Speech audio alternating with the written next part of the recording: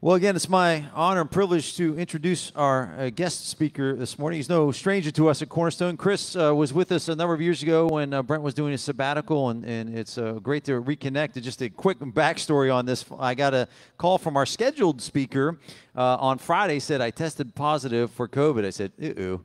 And so I went through the Rolodex in my mind. I thought, who can come? And we've got a number of very talented guys here and capable guys. And I thought, well, they're doing this and they're doing that. And in my back of my mind, I thought, maybe I'll call. No, Chris there's no way he's available. He's always doing something. He's got all this great stuff going on, but I just couldn't let it go. So I said, well, I'll just ping him, see what happens. And it was clearly the Lord's sovereign leading to have him with us this morning. Just a phenomenally encouraging message for us. Chris is an accomplished attorney in town, but more importantly, he's a man that loves Jesus. He's a man that knows the Word well, and he will bless us this morning with his insights from the book of John. Would you give us a warm Cornerstone welcome here to our speaker, Chris Martin?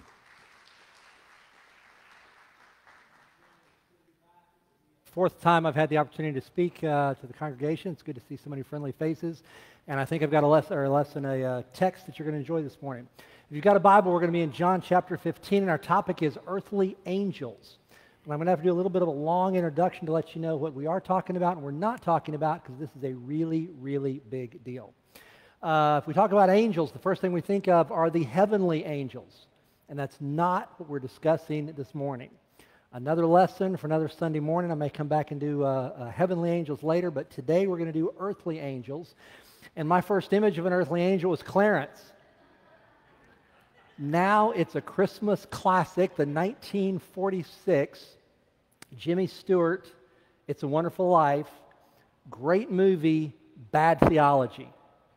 Not what we're discussing, earthly angels. As a young child, my next cinematic exposure to bad theology was Warren Beatty. Heaven Can Wait. Not only was he an earthly angel in Hollywood's mind, he was the quarterback of the Los Angeles Rams. It got worse in the 1980s. In the 1980s, my cinematic exposure was Richard Dreyfuss as an earthly angel in a movie called Always. And it got even worse in the 80s with Christopher Lloyd and a horrible cinematic experience called Angels in the Outfield. The 80s got even worse with Nicolas Cage, Meg Ryan, and City of Angels, and the ultimate bad theology movie, John Travolta in Michael, the Archangel, drinking, smoking, carousing, not a great example of an angel. The theology got even worse in the 90s, into the 2000s with Legion and Keanu Reeves in Constantine, proving once again after decades that Hollywood just doesn't get this issue of angels.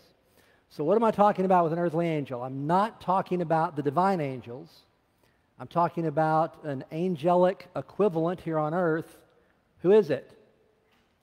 It's me and you. It's normal people. The point today is you can be an earthly angel to someone. And when the inevitable bottom drops out of your world, in the days, months, or years to come, you're going to need an earthly angel to keep you alive, literally. So this morning's lesson is how others can be an earthly angel to you. What do you do to get an earthly angel in your life when life goes bad? And I mean real bad. And how are you capable of being equipped by God to be an earthly angel for someone else whose life tomorrow may literally depend on you being a messenger from God, an angel to them? Let me give you some context. This message by Jesus to the disciples in John chapter 15 was given on the worst day of their lives. The 12 disciples, when this message is given, are dealing with severe debilitating depression, anxiety, literal fear for their lives, and a destitute despondency because everything they thought was reality is gone. See, these guys gave up everything to follow who they believed was going to be the very next King David. They gave up jobs, family, prestige, anything you could imagine, and they said, we're going to follow the guy who we think is going to be the next King of Israel, literally the King of the Jews. And this night, as Jesus washes their feet and serves them the Lord's Supper, they think all of that is gone. They thought that was delusional. because they know Jesus has a warrant out on his head and is likely going to be dead within 24 hours. They know as followers of him, as disciples of him, they're probably next. It was incredible fear, incredible anxiety, incredible depression, not knowing what tomorrow's going to bring. In other words, they're just like me and you. And that's the point of today's lesson. Now, John chapter 15 is one of the most important chapters in the entire Bible, because to this audience of depressed, despondent, fearful men, Jesus gives them the guidelines for how to survive. He starts in John 15, chapter 1, and says, the first thing we've got to talk about is your relationship with me, the believer's relationship to Jesus. And he says very, very simply, you've got to abide in me and I'll abide in you. In other words, you've got to stay close to me and I'll stay close to you. First 11 verses, actually first 15 verses cover that pretty good. In verses 12 through 17, he says, you guys got to get along with each other. I'll talk about that for our lesson this morning. And then he ends John chapter 15 by saying, now you got to deal with the rest of the world because they're not going to like you. But in this little passage between abiding in him and a world hating us as believers, we get his command 4 times to agape one another. Unconditional, sacrificial love for one another.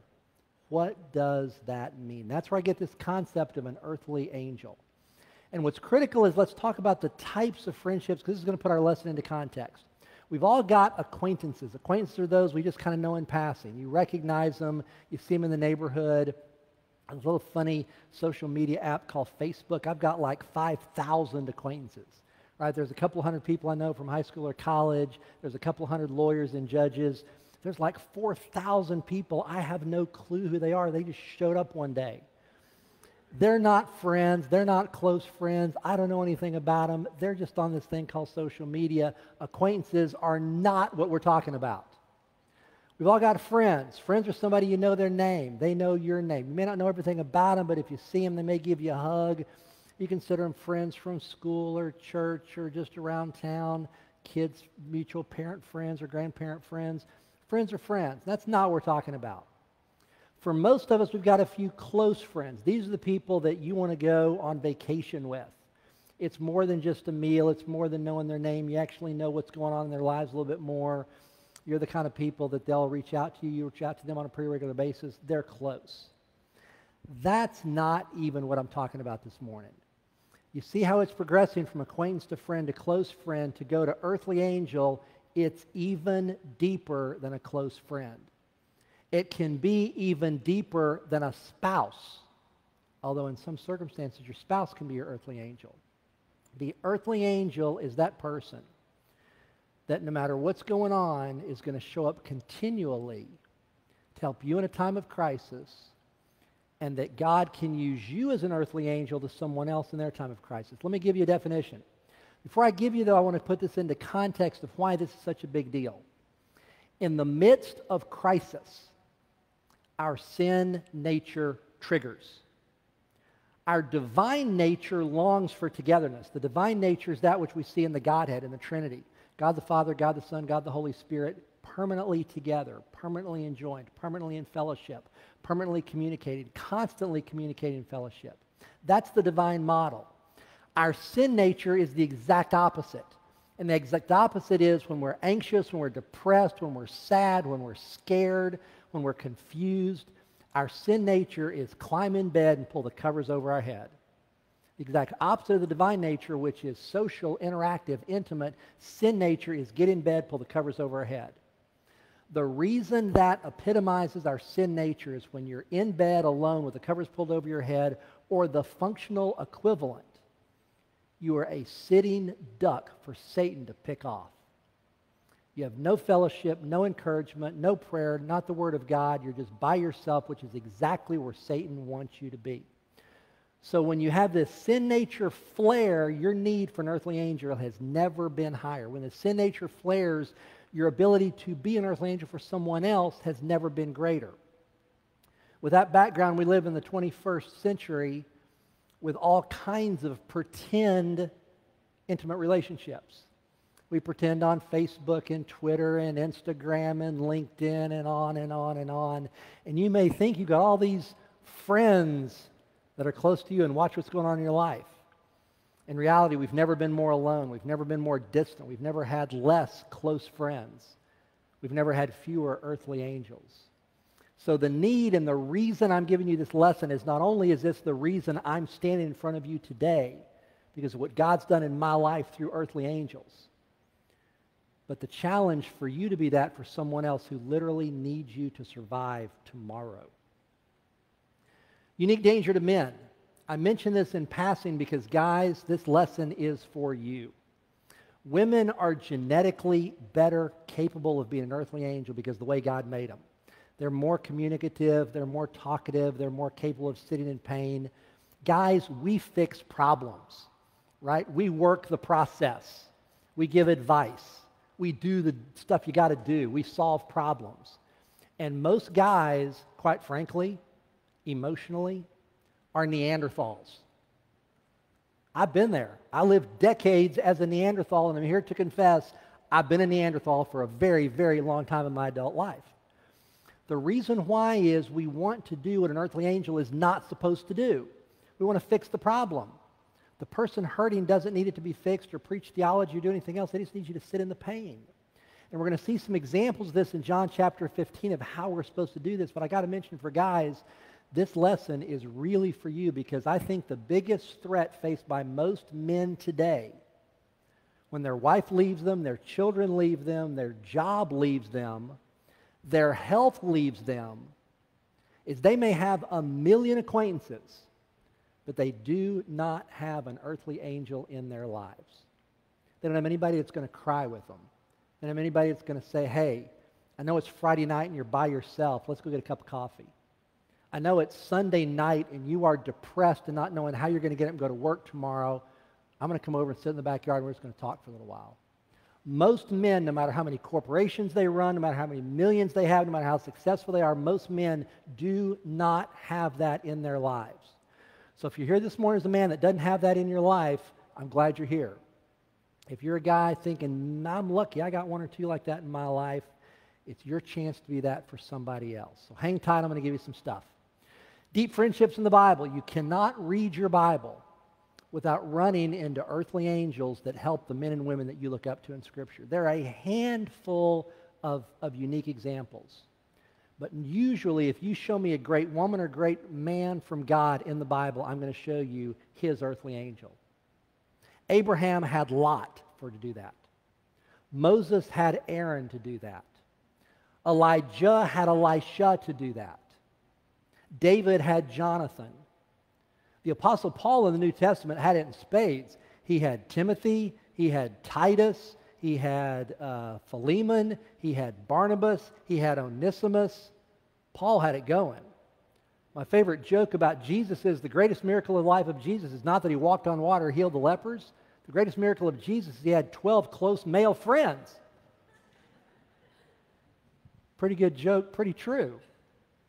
He cultivated it as an example for us, and he's talking to them the night before the crucifixion in John chapter 15, telling them how to survive when the bottom drops out of your world. Heavenly angels, we'll save for another time. Earthly angels, we're going to do a deep dive on. We've got to start with our definition. What is the definition of an earthly angel? Here's what I'm going to teach you in John chapter 15. An earthly angel shows up continually in response to a crisis in the life of a friend to offer a listening ear, a warm smile, a soft touch, a word of encouragement as led by the Lord to minister a hurting soul. I'm here to confess I lived my life for decades without an earthly angel in my life. I had to learn to invest in some men over time so that they would be there when the bottom fell out of my world, maybe someday. And then pray to God to send an earthly angel maybe to fill in the gap that some of my buddies couldn't fill in. And through the miracle of God, I got that. As I pray on a daily basis now, God, let me be an earthly angel for a broken man. I am shocked when I'll meet a buddy for breakfast, I'll meet a buddy for lunch, I'll talk to him in an airport, I'll run into him at the office, I'll run into him downtown as I go to work each day, I'll run into him at the courthouse, and a guy tells me the bottom has just dropped out of their world. They just came back from MD Anderson, and it's not good. Their wife's gone. Their kid died. Tragedy of tragedies. They lost their job. They had to file for bankruptcy. They had to do something, and God has put me in a position to be an earthly angel. So I'm speaking to you this morning not only to encourage you from John chapter 15, but to give you a little bit of my perspective on how this changed my life and saved my life. But I want you to understand some characteristics. This is what I try to embody. This is what I want you to try to embody as we study John chapter 15. Starting with an earthly angel, they got to be a believer. Yes, non-believers can minister to you. Yes, you can minister to non-believers. The model of John chapter 15 is how we as believers survive a life that you don't think you can survive. It requires believers helping believers. Point number 2, always willing to give time. You're going to see one of the characteristics. It's got to be sacrificial. One of the greatest sacrifices we can make is time. The greatest problem I experience with men in my life is they are awesome at the funeral. They are awesome when tragedy strikes. But then the hours turn into days, the days turn into weeks, and life takes over, and my buddies go back to their work, they go back to their families, they go back to their hobbies. And if they see me 6 or 12 months later, they'll say, "Hey, Chris, how's that situation going on? How are you doing since fill in the blank?" That's not an earthly angel. My earthly angel is going to be willing to give me time and check in on me if necessary on a daily basis. My earthly angel is also going to be willing to give a listening ear. They're not going to try to solve the problem. They're not going to preach theology. I'm not going into an earthly angel situation trying to solve a problem or preach theology. I'm simply there to be a messenger from God. His eyes, His ears, His feet, His hands to give a hug. I'm not trying to solve a problem. I'm just giving a listening ear. Occasionally giving discernment. Once again, not preaching, but if they hear something crazy saying, "That's not how I see you. That's not how God sees you. That's not how Scripture tells us we're supposed to act in this situation." That's discernment, not preaching, just saying, "That's not what I get when I read Psalms. That's not what I get when I read Philippians." It's given us some discernment as God speaks into your heart. You're in a position to share it just a little bit. And always sacrificially loving and caring. Giving of yourself to love, giving of yourself to care. Agape love, sacrificial, unconditional. Now, with that background, let's jump into John chapter 15. We're just going to cover about 6 verses. It's a short study, but it's an awesome study, and I'm going to give you 4 characteristics you can write down. If you say, "I want to be an earthly angel to another broken man or woman," you got to have all 4. If you're looking for somebody to be your earthly angel in advance for Christ's coming, you got to have all 4 characteristics. Number 1, they have to embrace personal sacrifice.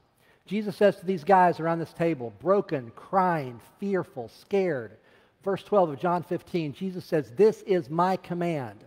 Agape one another as I have agaped you."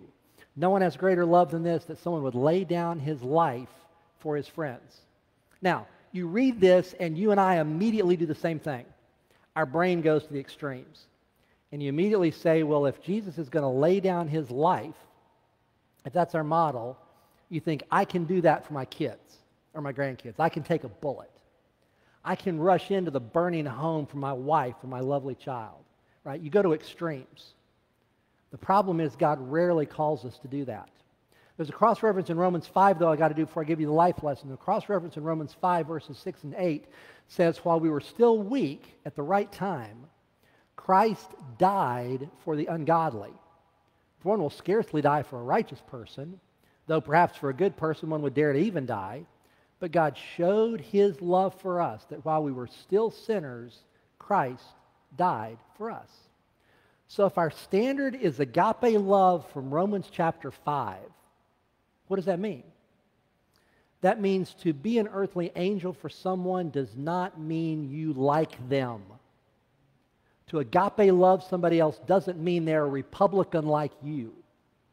Agape love means to love somebody means they're not in the same socioeconomic status as you, went to the same college as you, have the same type of job as you, live in the same neighborhood as you, go to the same country club as you. The model of Christ is loving those who are unlike him. The model of Christ is loving those that were different from him in every way of life. And Jesus says in John chapter 15, you agape others as I agaped you. So if God is loving people who are unlovable, if God's loving people that are different than you, then that's the same model we have to take as we look at other people and say, God, make me an earthly angel for somebody. It's for anybody God wants you to minister to, not who you decide they look like you, sound like you, smell like you.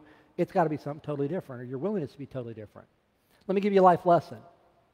While the ultimate sacrifice is the ultimate expression of love, more often we are called to give our time and resources in small measures, day by day, rather than with grand gestures.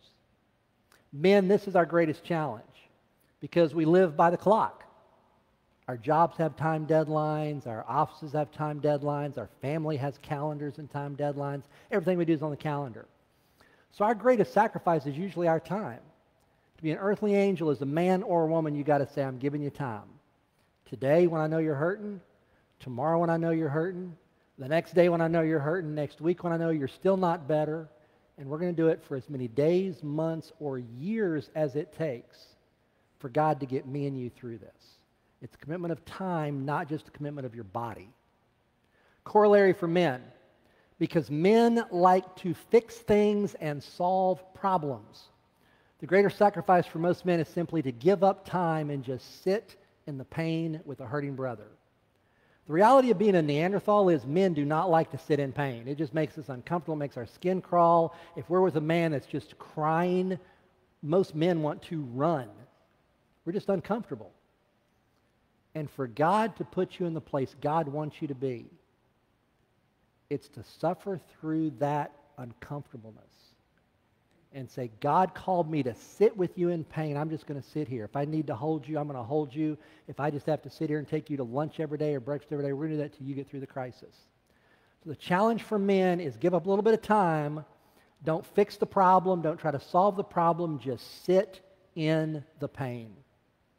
In time, the Holy Spirit will touch your heart. You'll know what to say. You'll know when to say it. But just sit in the pain. Even if you're on the phone with a buddy, you just say, it's Friday night, it's Saturday night, it's Sunday night. I know you're by yourself. I just want to know how you're doing. Just listen. Because the aspect of listening is telling that other person who's broken, you care enough about them to give them time when no one else in the world will do it. That frequently is the difference between life and death. Between somebody that can survive that issue, between a decent life and the most horrific life they've ever encountered. When I say it is life-changing, I am not exaggerating. Folks, this is a big, big deal. Characteristic number 2, earthly angels are dedicated to obedience. And by that I mean biblical obedience, not obedience to their calendar or some self-standard of righteousness. It's the biblical obedience. Our verse is in verse 14 of John chapter 15. Jesus says, you are my friends if you do what I command you.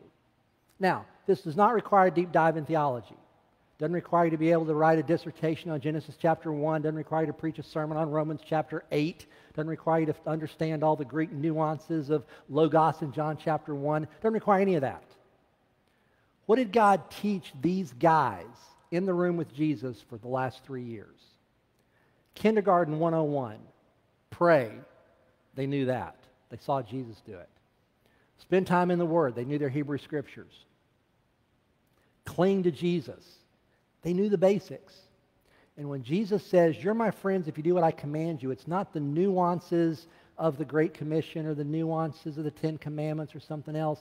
It's the basics. Jesus is saying, if you're going to be my friend, just do the basics. Pray, Scripture, stay close, abide, do the basics. So he's saying when you're helping somebody else who's hurting, lead them in the basics. Follow Jesus' command. They may not be able to pray with you, but you can pray out loud for them and let them hear what you're praying about. If you're hurting, you can just say 911 call, help me. You can listen if someone else prays for you. You don't have to do a dissertation on Matthew chapter 24 or Isaiah chapter 53. You just have to say, hey, I read something in my quiet time last night out of Psalm 87. Let me read you what God showed me this morning. Psalm 87 verse 1. Isn't this neat? Here's what God showed me this morning in this little verse. I hope that's encouraging to you. You don't have to have a seminary degree, a college degree, even a high school diploma just to say to somebody, here's one verse that meant something to me this week. That is obedience. That's what God commanded all of us to do. Life lesson. Earthly angels model and encourage biblical obedience with love and grace. Now, this seems easy to understand, hard to do, because remember the challenge. Our sin nature is jump in bed, pull the covers over our head, and the person who's sick or hurting just says, leave me alone. The earthly angel says, basics of obedience. We got to pray. If you can't pray, I'll pray for you out loud. We got to read some Bible. You may not understand it, we might not want to talk about it, but I'm going to read you one verse, and we're just going to be quiet and think about that one verse. You got to say, let's stick close to Jesus. Let's abide in him. Let's think about what Jesus would do if he were here listening. What would he say? And just kind of be in the moment. Sit in the pain. That's what it means to have obedience with love and grace. Characteristic number 3, earthly angels are dedicated to deep sharing and mutual confidentiality. You can't be an earthly angel if you're going to go tell other people everything you've learned. The purpose of being an earthly angel is not to mobilize support from everybody you know and say, hey, such and such is really struggling. Let's rally the troops and you go take them to lunch tomorrow so I don't have to. That is not what we're talking about. Remember point number 1, sacrifice is your time, your day, you're sitting in the pain. It's not rally the troops and share the pain with everybody you know in your network. It's deep sharing, mutual confidentiality. Jesus says in verse 15, I do not call you to be slaves anymore because a slave doesn't know what his master is doing. I've called you friends because I've made known to you everything I've heard from the Father. Now, Jesus didn't really use the word slave. He used the Greek word or the Hebrew word, if he's speaking Hebrew Aramaic, for bondservant. That's how it reads in the Greek New Testament. Can be a slave, but it's a bondservant. Bondservant culturally means different things for us because we don't have bondservants today. My associates at the law firm think they're bondservants, but they're really not. We don't understand what that means. What it means in our analogy is more like student. Someone who gives up among themselves. They give up a job, they give up some money to learn, to be changed, to be guided, to be mentored. So if you substitute the word student and teacher, this makes a lot more sense. Jesus said, I don't call you to be students anymore because a student doesn't know what his master's doing, his teacher's doing. He says, I've called you friends because I've made you intimate. Doesn't mean physically intimate. They were close. They spent the night right next to each other in sleeping bags. He's saying, I made you intimate because I shared with you everything in my life. Who I am, all my secrets, all my fears, all my struggles. You heard my prayers to God the Father. Jesus is saying, I made you intimate. I called you friends because I made you intimate. And there's a great little life lesson there. Intimacy affords little room, or I should say no room for secrets. Sharing every detail of life, regardless of how embarrassing, shameful, or scandalous, provides tremendous opportunities for healing, recovery, and growth. The greatest challenge you and I face in being an earthly angel for somebody else is your pride. Because to be an effective earthly angel, you've got to tell someone hurting how shameful you've been, how scared you've been, how depressed you have been, how fearful you're not going to live tomorrow as you felt in the past. Because see, when you confess with a dear, dear friend who's hurting, your failures, your losses, your own depression, your own anxiety, your own fearfulness, your own whatever it may be, what you've done is you've built a bridge to despair. Because their despair and their sin nature, feeling like they're under the covers with the head pulled over, with the covers pulled over them, is that they're the only person in the world that's ever felt like this. Sin nature makes the other person feel like no one else has ever gone through this tragedy. No one else knows how deep I hurt because they left, because they hurt me deeply, because they fired me, because I'm facing insurmountable debt, because I lost my job, because there's no money in the bank, because fill in the blank, whatever it is, they feel like there's nobody else that can relate to them. And when you give up pride and say, let me share for you my shame, let me share with you my depression, you build a bridge to their despair, and then they can walk across the bridge you built. When they walk across the bridge you built, it only becomes possible because you've shared with them your brokenness, your fear, your depression, your anxiety, and you just created intimacy. Intimacy is no secrets. Let me tell you my shameful past, and you share it.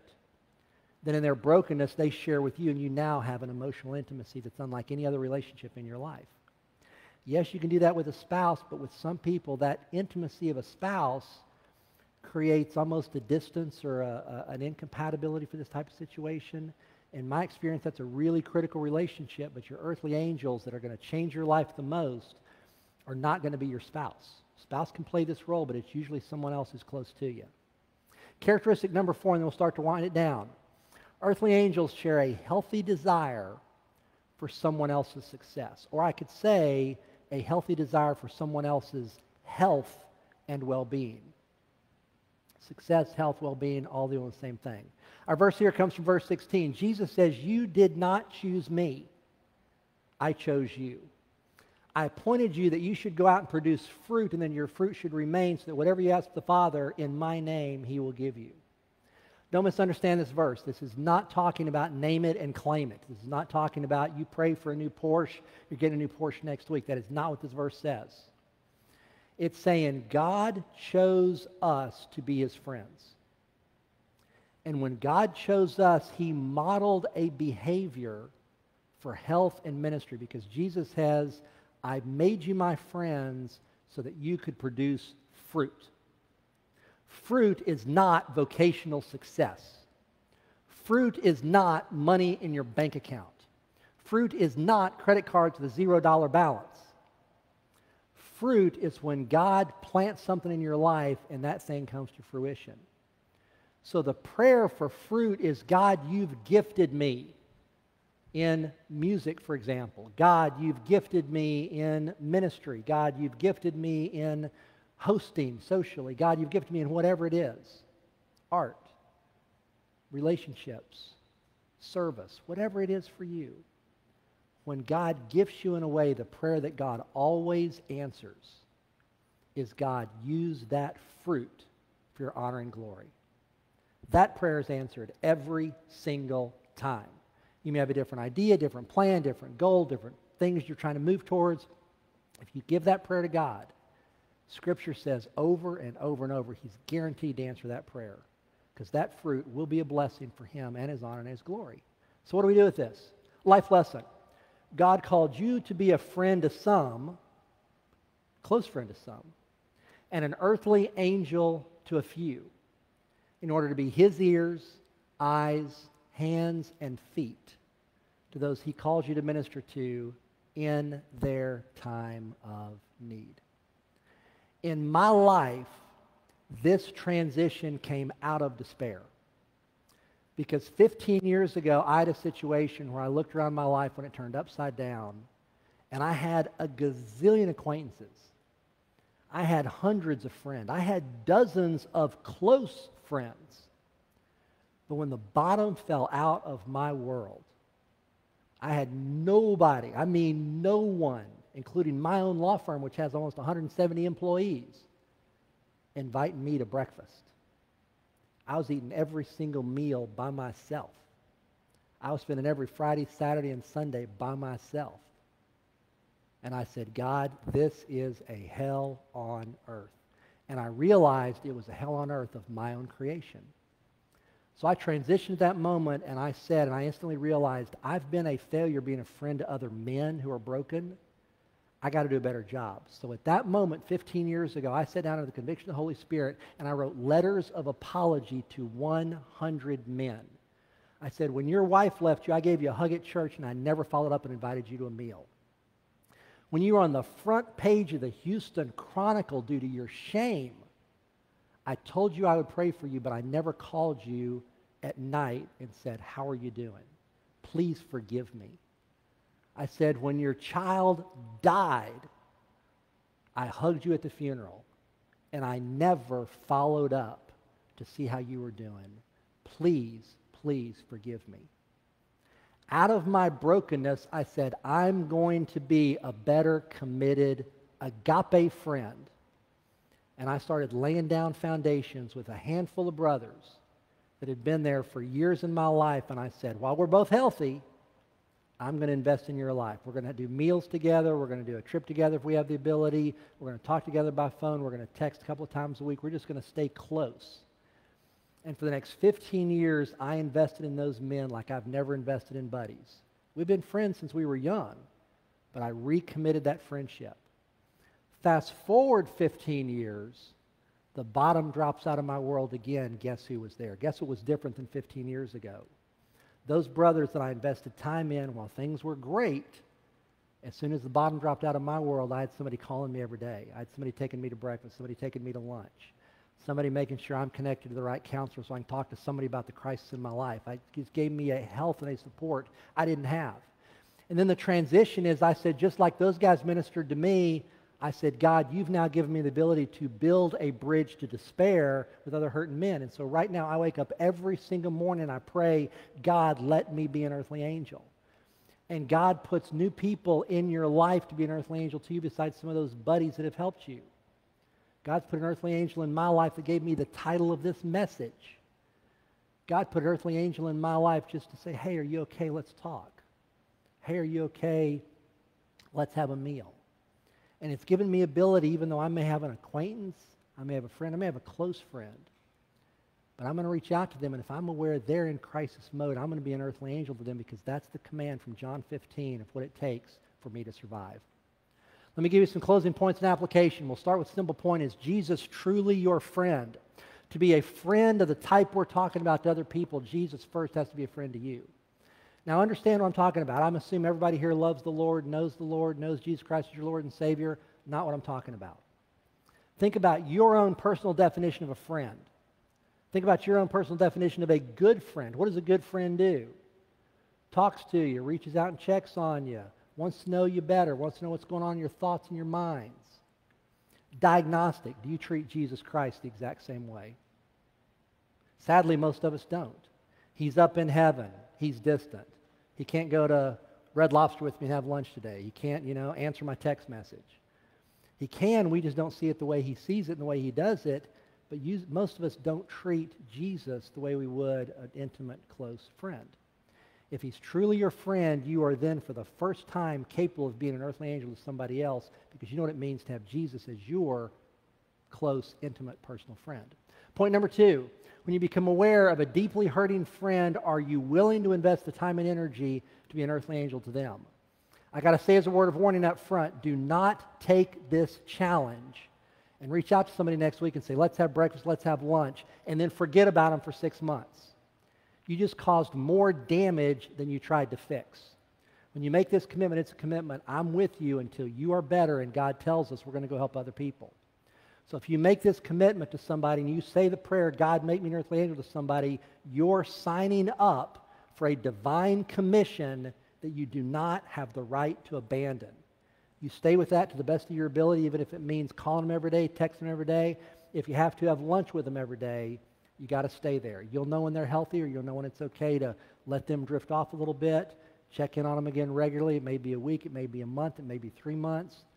Don't let them totally go, but it doesn't have to be every day. But once you start, do not make it a one and done. If it's a one and done, you're causing a lot of damage. Third point, when the bottom drops out of your world, do you have one or more extremely close friends whom you can rely on as your earthly angel? If you're a woman here, the odds are you probably got somebody like that in your life. You may have 2 or 3. If you're a man and you think you've got somebody who can be an earthly angel, odds are you are delusional.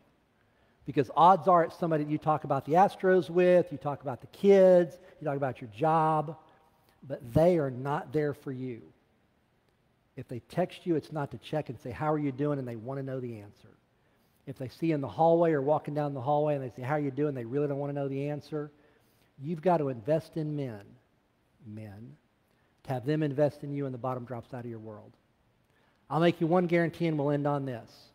The guarantee is the next days, weeks, or months, the bottom is going to drop out of your world. It'll be a death you don't expect. It'll be a diagnosis you don't expect. It'll be a fractured relationship you don't expect. It'll be something you do not want vocationally or financially. And if you don't make the time to invest today, you're going to be in a heap of trouble when that time comes. So use the motivation of this lesson in John 15 to change the way you lay the foundation today for the earthly angel you're going to need in the days, weeks, and months to come. And the second challenge is, just like that crisis is coming for you, that crisis has already hit someone this weekend. that crisis is going to hit somebody you know this week. The sensitivity in your prayer is, God, let me be in the right position at the right time to know when the bottom drops out of their world, I'm going to be there and I'm going to be their earthly angel. Can you do that this week? Can you make that prayer? You better say yes, or I got to back up and teach you John 15 all over again. You're going to be late for lunch. Let's pray. Gracious Heavenly Father, we thank you so much for the challenge in John 15 to be an earthly angel. We pray, God, that you'd give us opportunities this week to be the earthly angel for someone else. For the opportunity you may have already given us, we ask for forgiveness for not doing it right. For those that have poured themselves into our lives, even in times of pain, we thank you, God, for those angels you've sent to our lives, and we thank you for the fact they've kept us alive. You know who they are. We know who they are. We thank you for the earthly angels that have saved our lives. Our prayer this morning is that you put us in a position to be the same type of earthly angel to someone who needs it the most.